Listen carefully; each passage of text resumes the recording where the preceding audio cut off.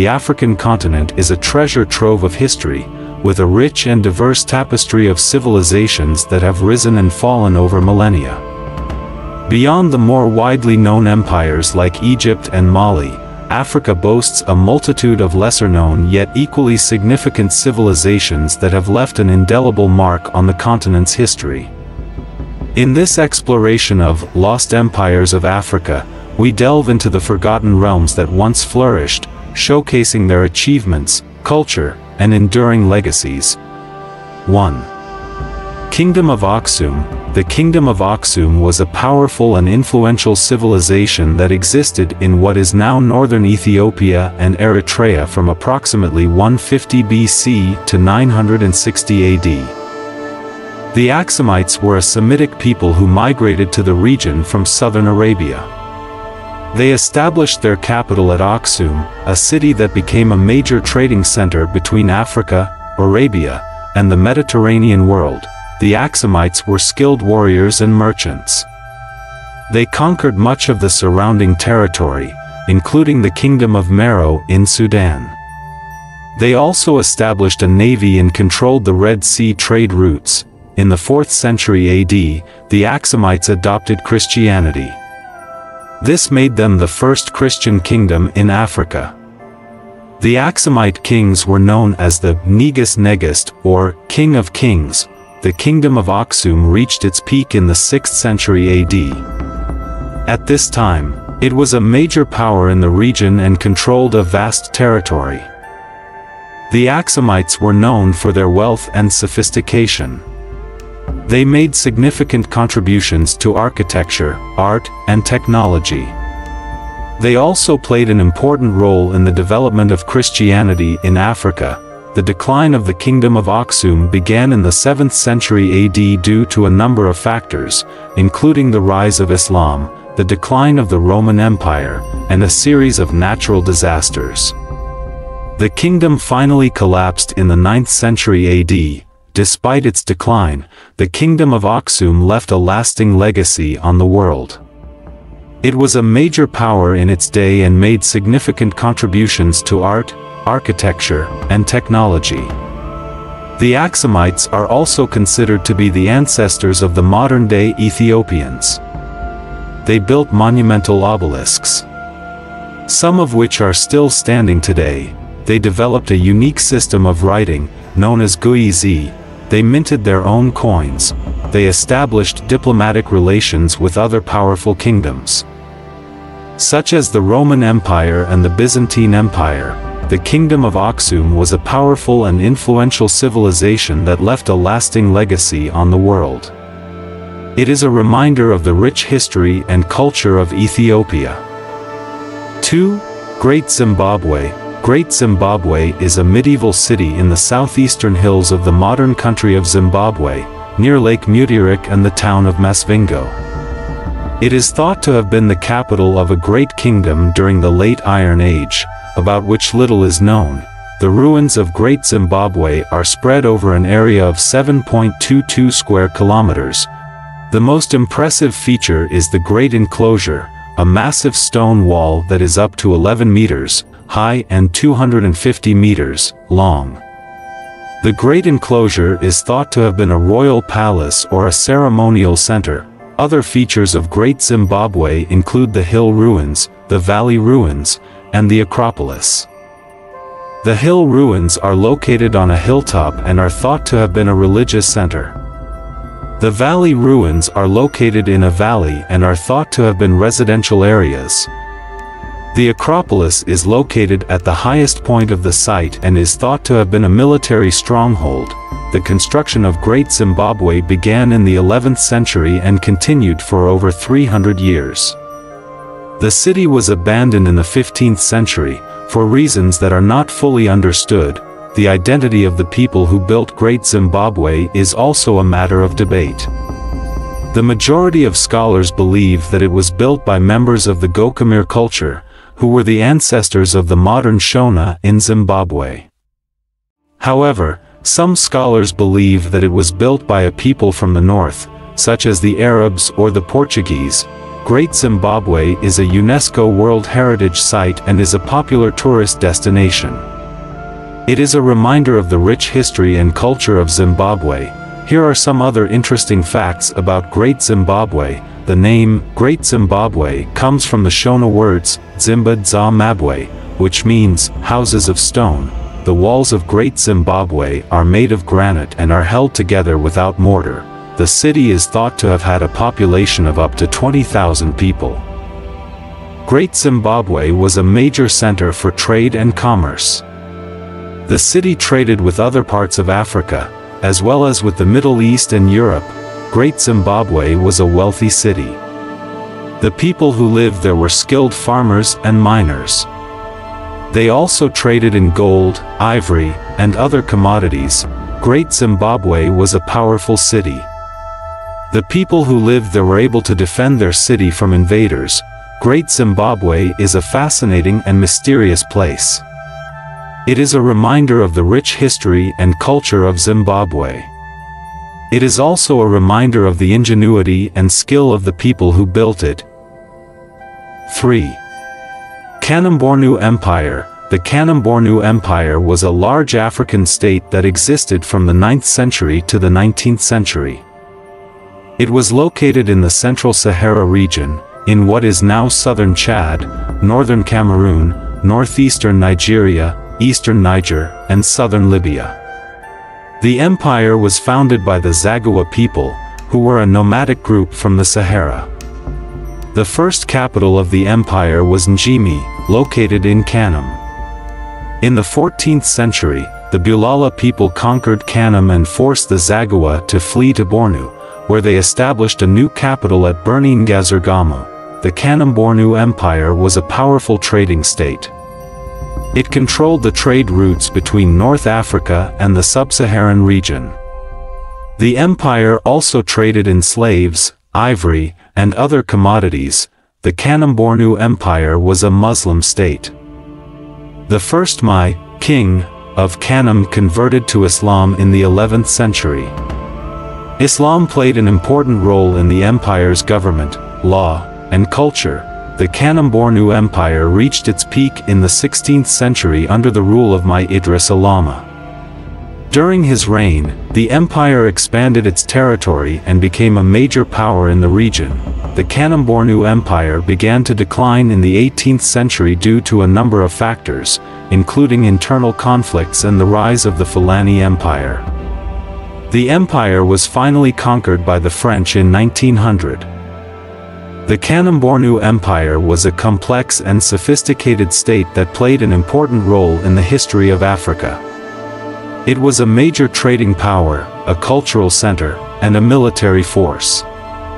The empire's legacy can still be seen in the culture and traditions of the people of Chad, Cameroon, Nigeria, and Niger. Here are some of the notable achievements of the Kanem-Bornu Empire.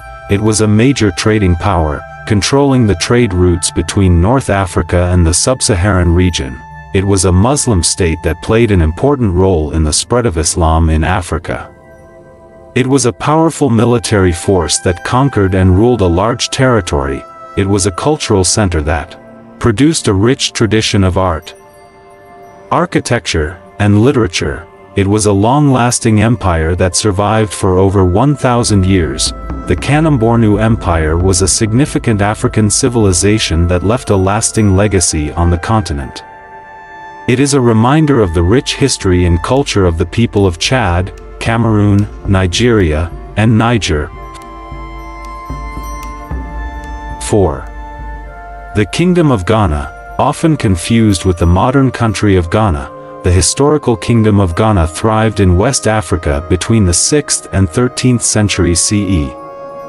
Renowned for its immense wealth, particularly in gold, the kingdom controlled key trade routes and fostered a vibrant cultural exchange between North Africa and Sub-Saharan Africa. The Kingdom of Ghana was a West African empire that existed from the 4th to the 11th centuries. It was located in what is now southeastern Mauritania and western Mali. The kingdom was founded by the Soninke people, who were a Mande-speaking group. The Kingdom of Ghana was a wealthy empire, due to its control of the gold trade. The kingdom was also a major center for the salt trade. Ghana's wealth and power attracted many traders and merchants from all over the world. The Kingdom of Ghana was a centralized state, with a powerful king at the head. The king was assisted by a bureaucracy of officials who were responsible for collecting taxes, administering justice, and maintaining order. The Kingdom of Ghana was a tolerant state, and it welcomed people of all faiths. The majority of the population was Muslim, but there was also a significant Christian minority. The Kingdom of Ghana reached its peak in the 8th and 9th centuries. During this time, the kingdom was ruled by a series of powerful kings, including Osei Tutu I and Yasantua. The Kingdom of Ghana began to decline in the 11th century. This was due to a number of factors, including the rise of the Almoravids, a Muslim Berber dynasty from Morocco. The kingdom finally collapsed in the 13th century, and its territory was divided between the Mali Empire and the Songhai Empire. The Kingdom of Ghana was a significant African civilization that left a lasting legacy on the continent. It was a major center for trade and commerce, and it played an important role in the spread of Islam in Africa. The kingdom's ruins can still be seen today, and they are a reminder of its former glory. 5. Oyo Empire. The Oyo Empire was a powerful Yoruba empire that existed in West Africa from the 14th to the 19th centuries. It was located in what is now southwestern Nigeria. The empire was founded by Oranmiyan, a legendary figure who is said to have come from the city of Ife. The Oyo Empire was a centralized state, with a powerful king at the head. The king was assisted by a bureaucracy of officials who were responsible for collecting taxes, administering justice, and maintaining order. The empire was divided into provinces, each of which was ruled by a governor. The Oyo Empire was a warrior state. Its army was made up of professional soldiers who were armed with spears, bows and arrows, and guns. The army was used to protect the empire from its enemies and to expand its territory. The Oyo Empire was a major trading power. It controlled the trade routes between the interior of West Africa and the coast.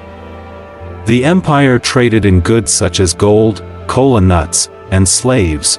The Oyo Empire reached its peak in the 17th century. During this time, the empire was ruled by a series of powerful kings, including Alafin Abayadin and Alafin Adaba. The empire was also a major center for the arts and culture. The Oyo Empire began to decline in the 18th century. This was due to a number of factors, including internal conflicts and the rise of the Dahomey Empire. The empire finally collapsed in the 19th century, and its territory was divided between the British and the French. The Oyo Empire was a significant African civilization that left a lasting legacy on the continent. It was a major power in West Africa, and it played an important role in the development of the Yoruba people. The empire's ruins can still be seen today, and they are a reminder of its former glory. 6. Carthage. Carthage was a powerful city-state located in what is now Tunisia. It was founded by the Phoenicians in the 9th century BC and became a major trading power in the Mediterranean. Carthage was a rival to Rome, and the two powers fought a series of wars, known as the Punic Wars, from the 3rd to the 1st centuries BC. Carthage was eventually defeated by Rome in the Third Punic War and was destroyed in 146 BC. Carthage was a cosmopolitan city with a diverse population. The majority of the population spoke Punic, a language related to Phoenician. However, there were also many other languages spoken in Carthage, including Greek, Latin, and Egyptian. Carthage was a major center for trade and commerce.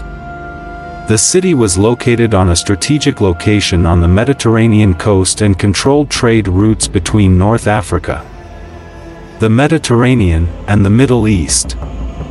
Carthage was also a major producer of goods, such as pottery, glass, and textiles. Carthage was a wealthy and powerful city.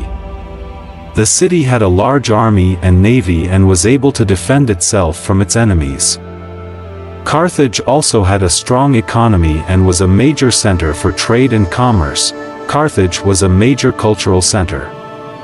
The city had a number of temples, theaters, and libraries. Carthage also produced a rich tradition of art, architecture, and literature. The destruction of Carthage was a major turning point in history. It marked the end of the Carthaginian Empire and the rise of Rome as the dominant power in the Mediterranean. The destruction of Carthage also had a lasting impact on the culture and identity of North Africa. 7. The Mali Empire. The Mali Empire was a powerful West African empire that existed from the 13th to the 17th centuries. It was founded by Sundiata Keita in 1230, and it reached its peak under the rule of Mansa Musa, 1312 to 1337. The Mali Empire was a vast empire, stretching from the Atlantic Ocean to the Niger River and from the Sahara Desert to the forests of Guinea. The empire was centered on the city of Timbuktu, which was a major center of trade, learning, and culture. The Mali Empire was a wealthy empire due to its control of the gold trade. The empire also traded in salt, ivory, and other commodities. The Mali Empire was a tolerant state, and it welcomed people of all faiths.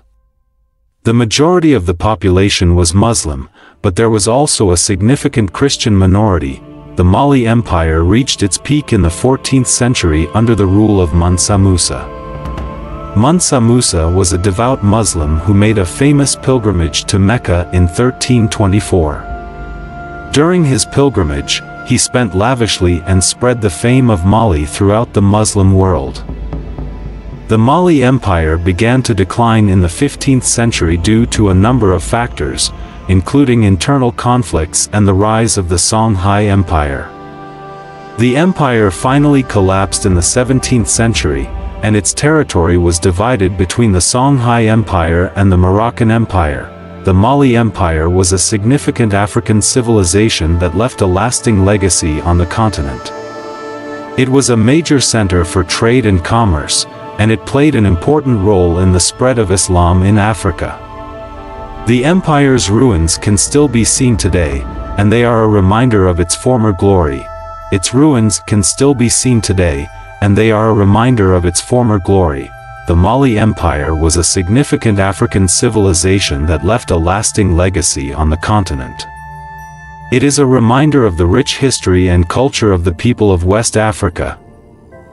The lost empires of Africa stand as testaments to the continent's rich history and its pivotal role in shaping the global narrative.